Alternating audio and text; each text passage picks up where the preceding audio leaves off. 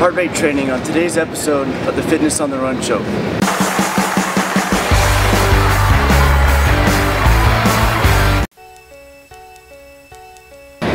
Welcome to the Fitness on the Run show. I'm John Ham, and my job is to use my 18 years as a competitive athlete and my last 10 years as a personal trainer to get you healthy and keep you healthy.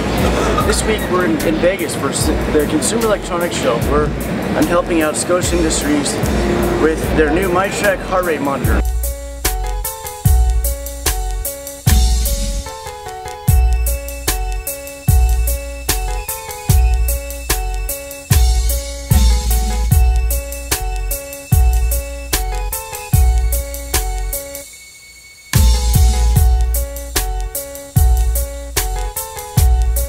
What's the deal with heart rate training? Well, the important thing to remember about heart rate training is that as your heart rate goes up, we're burning different fuels and different percentages of those fuels.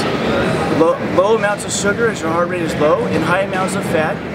And as your heart rate goes up, high amounts of sugar, low amounts of fat, but your calorie burn will go up much faster as you get higher.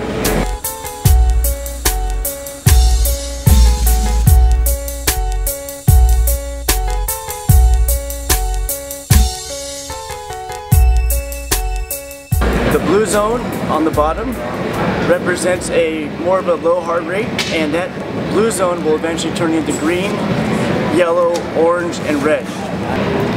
It's important to vary up your workouts and get peaks and valleys in your heart rate training.